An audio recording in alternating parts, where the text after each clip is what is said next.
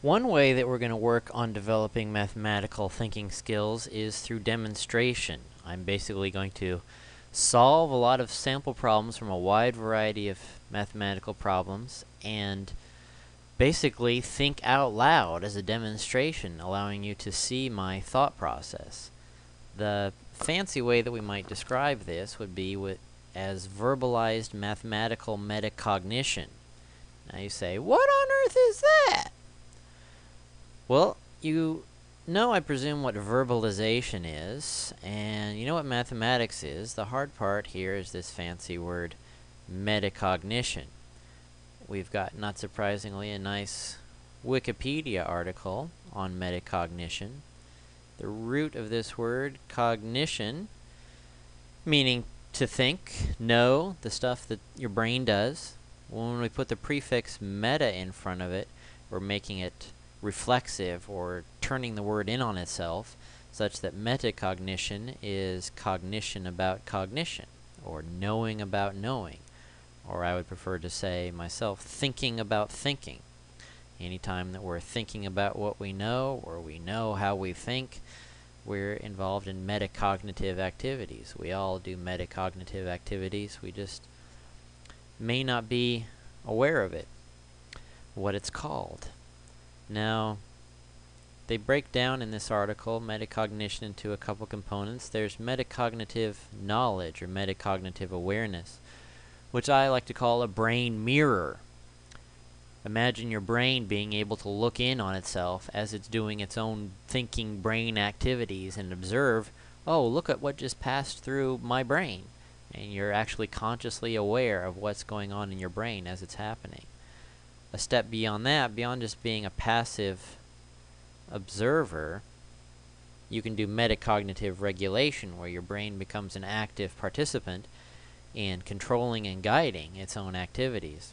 Again, you probably do this already to some extent, you just didn't know the fancy words for it.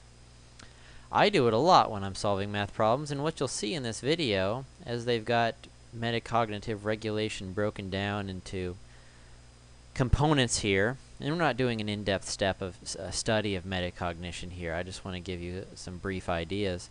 When you watch these videos, you'll see me doing a lot of planning. When I first see a math problem, immediately I start thinking, what are some strategies I can use? What tools or resources do I have at my disposal for this type of problem, be it algebraic, geometric, trigonometric?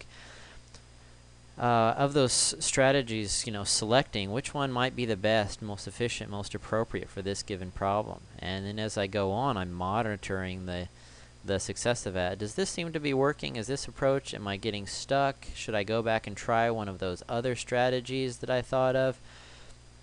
Or are things going well and I just need to keep pushing through and I've got a chance of making it onto a solution? But then even after having reached a solution, that's not the end. Oh, no, no, no, no, buddy. When you've solved a math problem, the fun is only just getting started.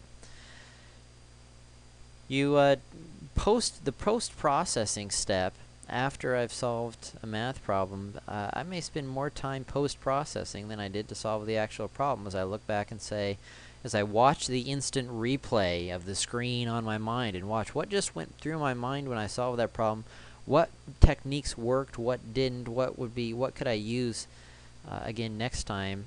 Of what I used, what should have I used earlier on in the process? Evaluating how confident I am in different parts of the process, what needs to be double-checked or tried again and what doesn't. So if metacognition in itself is on one level a brain mirror, or on another level a brain self-regulation, then verbalized metacognition is an X-ray or a window that you give someone else into your own thinking process. As I'm thinking various thoughts, I don't know what this problem means, I don't know how to solve it, or I'm thinking x plus 3 on a math problem. The metacognitive mirror allows me to take my thoughts and reflect them back into my own brain, such that I become an observer of my own thoughts. As I'm consciously aware of my own thoughts, I can articulate them. I'm thinking about x plus 3. I'm thinking I don't know how to solve this problem. And then you, as an external observer who doesn't have direct access to my brain, as I verbalize my cognitive activities that I have been aware of through metacognition, you receive what I'm saying, and that essentially gives you X-ray vision into, not into my eyeballs, but into my brain itself. You get an X-ray vision window into my brain to see the depths of what I'm thinking. So that's effectively what we'll be doing here. When we look at some of these sample problems, and I put up a math problem on the screen, this is crucial. It's going to be something that I've never seen before in my entire life. This is not a problem that I've worked through and figured out a nice, clean way to teach it to you. This is a problem that I've never seen before, and my brain is just now coming to terms with it and going through the whole messy process of figuring out how I might get from a question to an answer. And I'm going to be trying different things and maybe stumbling and making mistakes along the way, hopefully most of the time ending up at a correct answer eventually. But it's going to be a little bit messy, and if that troubles some people, all I can say is, well, that's the reality.